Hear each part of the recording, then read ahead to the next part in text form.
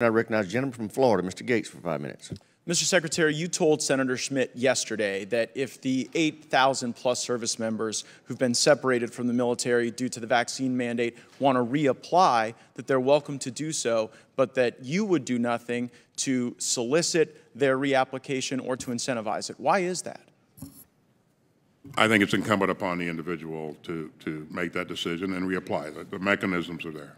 Yeah, but why don't, I mean, you're overseeing a recruiting nightmare in our military right now. These are 8,000 patriots. And by the way, your department broke the law in administering the vaccine mandate. And that's not me saying so. That's the Inspector General for the Department of Defense who wrote on June 2nd of 2022, we found a trend of generalized assessments rather than the individualized assessment that is required by federal law. The department did not break the law. So the DOD, so wait, you mean the IG is wrong?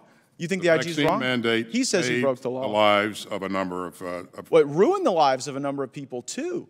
And it ruined the lives of people who love our country and want to re-enlist. Let me ask you this question. If we direct you by force of law to re-engage and incentivize the re-enlistment of these folks with full back pay and rank, do you have the capability to follow that instruction? You put provisions in the law to enable those people those former service members to reapply in accordance with the service. Good. Well, we will do that just like we had to put the repeal of the vax mandate in the law. And I get the sense that the only reason you're not reaching out to these folks is pride, because otherwise they would be totally able to serve. And it seems that your personal pride is getting in the way. So going from the deeply serious things that we're not doing, re-engaging these 8,000 folks, to the deeply unserious things that we are doing, go ahead and put up the first slide. I guess my question is, how much taxpayer money should go to fund drag queen story hours on military bases? You know, drag queen story hours is not something that the department funds.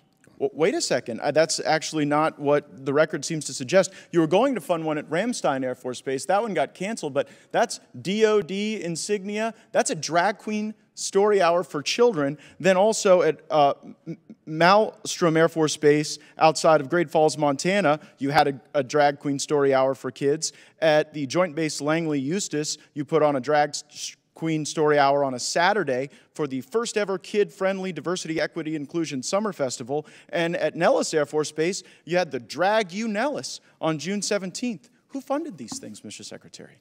Listen, drag shows are not something that the Department of Defense supports or funds. So. But wait, why are they happening on military bases? I just showed you the evidence. Why are they happening? I will say again, this is not something that we support or fund. Well, so you think hosting a drag queen story hour on a military base isn't supporting the drag queen story hour? I stand by what I just said. But you may stand by it, but it's belied by the evidence over and over again. I mean, are you aware of the piece, Biden's military, Air Force Base in Montana holds drag show, drag queen story hour for kids in the Western Journal. Are you aware of that? Again, I will say what I've said before. You're saying what you're saying, but I guess it just doesn't comport with the facts. General Milley, this will be my last time to question you. You mentioned 2 years ago that you wanted to better understand white rage. And so my question is this. Did you read this book? No, not at all. What is White Privilege is the book, and it's actually written by a DOD official, a senior official in diversity, equity, and inclusion, and there are now hundreds of these books in dozens of schools, and I wonder if you guys connect this to your problems with recruiting. I've never read it, never seen it. Frankly, I don't even think about that stuff. I think about go ahead and put up the next slide. About the readiness of the force. Go ahead and put up the next slide, please. Okay, well, in the next slide, this is a tweet by one of your employees in charge of diversity, equity, and inclusion, and it's patently racist. They say that she had to give Karen the business, that she talks about caudacity, presumably of Caucasian people. So I guess, terrible. Why does the... well, why is that person you're not getting so an argument from me. That's terrible. It's wrong. She shouldn't be doing that, period. Should she be fired? That's a DOD employee, not U.S. military uniform. Should they be fired, Secretary Austin? Again, as you heard in your subcommittee here, this incident was investigated, and And they're of course still this- employed. Mr. Chairman, I have a series of unanimous consent requests since my time has expired. Without objection, so ordered. First is Joint Base Langley Eustis holds drag show at Kid Friendly Festival. And the next is U.S. military defends drag show at largest training center as, quote, essential to morale. And the next is Nellis Air Force Base hosts first ever drag queen show, essential to morale and readiness. That's a Breitbart piece.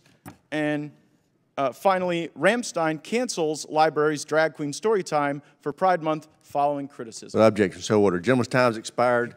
Can I just